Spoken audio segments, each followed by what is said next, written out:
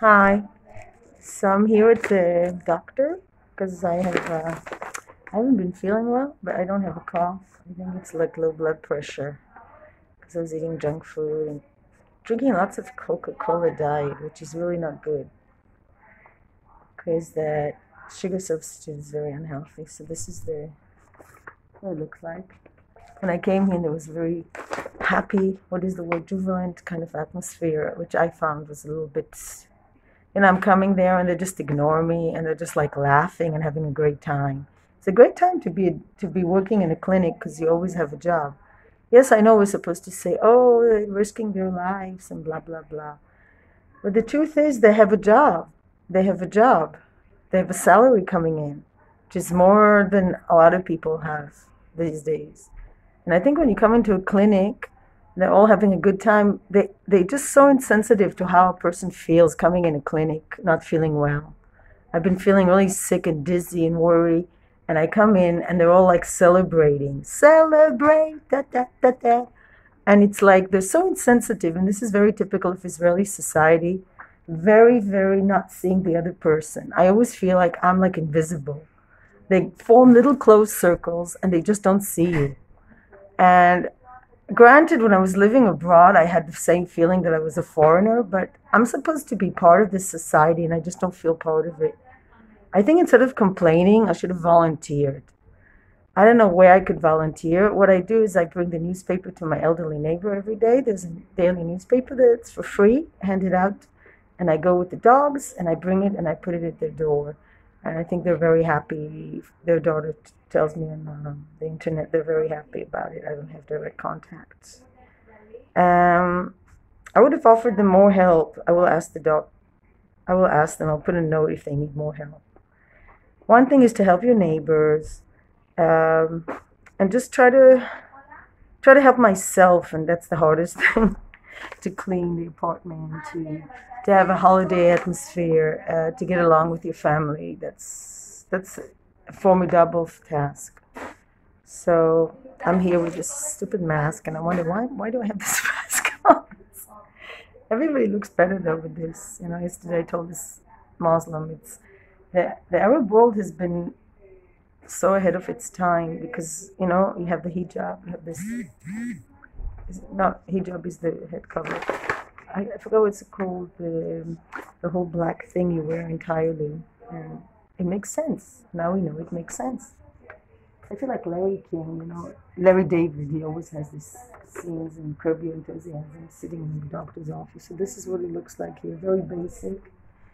They don't invest too much in furniture-wise. Um, the health insurance in Israel, the clinics have been looking the same since I was a child, which is like, what is it, 40 years? 50 years, it all looks the same. Unbelievable. Very ugly. And the people also, I have a good doctor. She's okay. But yeah, I'm just going to see what she's going to say about my dizzy because I was very dizzy yesterday. The whole room was like, and I saw black spots in front of my eye, which could indicate low blood pressure, and I'm going to ask her what to do about it because it was really scary. And I've stopped practicing yoga since then. So, what can I show you? Let's look at the bright side. I just really wonder why people are so insensitive to other people here. They just don't have this ability to look and see the other person who's standing in front of them. And I don't think that's something that I have. Like this thing for weighing people has been for centuries here. So this is the clinic. Very basic.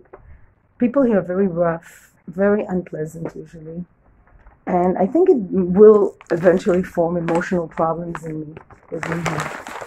Because at least in Europe there's manners. People don't give a shit about you, but they pretend.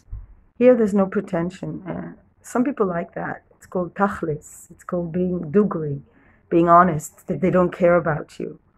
But it's just so blunt and so tough. It's like, every time it's like a knife.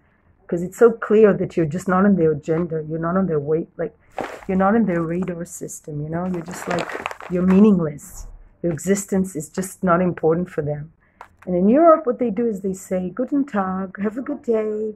Or in America, they say, how are you? Without caring. But Fake phony, but it works. Because fake phony works. When you pretend to be nice, it also works. Pretending creates a situation. Like if I smile, even if it's artificial, you know what I mean? So I'm trying to be nice. Okay, drink lots of water is my advice. And complaining is really not good. I'm trying to think how I can make this a better place. How I can improve.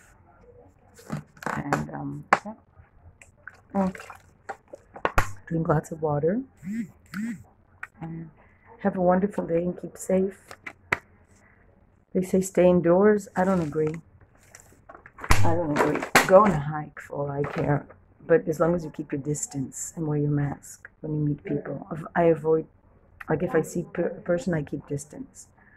And it does nobody a favor if you're going crazy at home. I really don't get it. I understand we shouldn't be in crowds. That I perfectly understand.